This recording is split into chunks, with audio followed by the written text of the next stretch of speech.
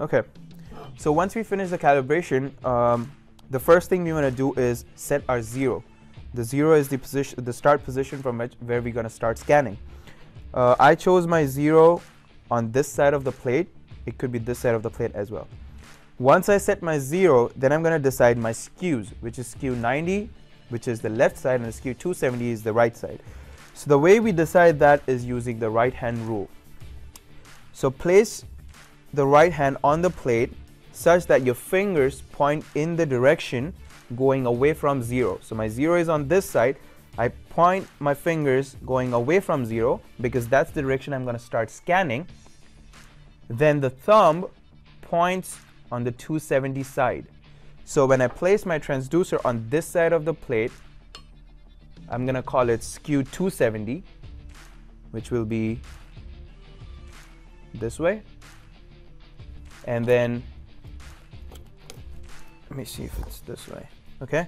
And then when I put the transducer on this side of the plate, it's going to be skew 90, which will be facing this way.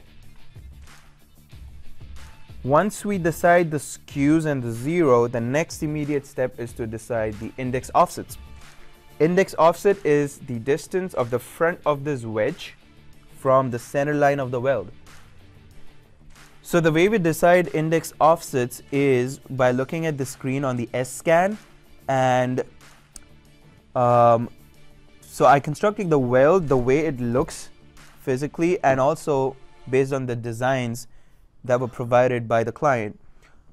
And once I draw that weld on the S-scan, I'm going to select the index offset and adjust it such that I get a good coverage on the root for first index offset, and then I move it further so I get a good coverage on the top half of the weld in the second leg. And I make a note of that index offset right here. So those will be my 2 index offsets. So the first one, which was focused on the root, was negative 0.625, which is right along the toe of the weld, 0.625. And then the second index offset for covering the top half of the weld was 1.5. So I'm going to mark 1.5 from the center line of the weld to either sides of the weld, and then put those straight lines and then scan with my transducer along those lines. So that's your index offsets.